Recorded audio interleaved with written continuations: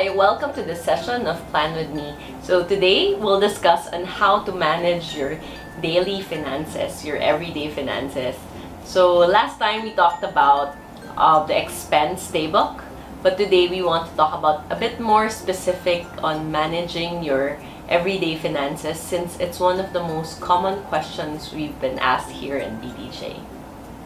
First thing to do in managing your finances is creating an expense log.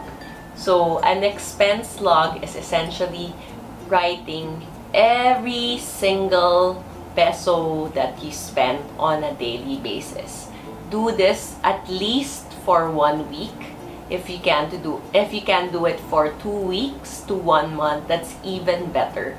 But since we're trying to make small steps and seeing where it takes us, I recommend at least 1 week.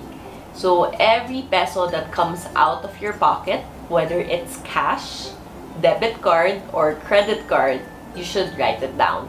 So one suggestion by my friend here is actually to note it down in your phone, because your phone is something that you carry with you all the time. So you can use that method, like you can use technology, or you can actually still use paper. So it actually just depends on you. So that's for our first tip, the expense log. So do it every single day and see what happens there. So this part is essentially analyzing and categorizing all your expenses together. So again, if you did just 1 week, try doing it so you can see your 1 week. And then you have to be able to analyze your expenses in tandem also with your planner, because sometimes there will be weeks, or let's say you're just in the office so you don't spend so much, but there were weeks wherein you have so many meetings out of the office. And usually when you have meetings outside the office, after your meeting you'll grab coffee, you'll grab a snack and all of these things, so it adds up to your expenses. So you kind of have to compare also, or look at your planner and see what happened during the week. So this is very important because you're trying to project, or you're trying to create your weekly or monthly budget. One of the most popular questions that we get asked is how much of your salary should you save? So a good rule is 10 to 30%.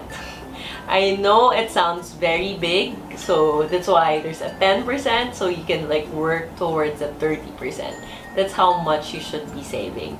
So this is saving for the rainy day, this is saving for insurance, it's saving for retirement, and a lot of people saving for passive income. So this way you won't just be stuck with only one source of income. So again, you'll just be able to do all these all these investment, or even these savings, if you're able to do steps 1 and 2. So those 2 things are very important. After the step 2 of being able to analyze and project, and eventually project your expenses, then you'll see if 10% is feasible. If it's not feasible, you have to look back and see which expenses can you cut down. Then slowly work towards on the 30%. You'll be surprised on how much you can save, or where your money goes to actually, if you just do 1 and 2.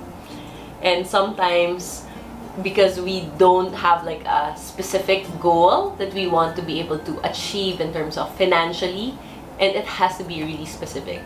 Like for this month, let's say the 10% of 30,000 salary, so you want to save like 3,000.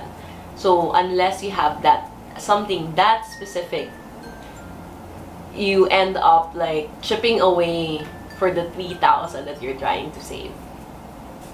Thank you for watching this episode of Plan With Me. If you have any other additional tips on helping Bellas or all Filipinos save and manage their personal finances, please do let us know so we can share it with the other girls. Thank you!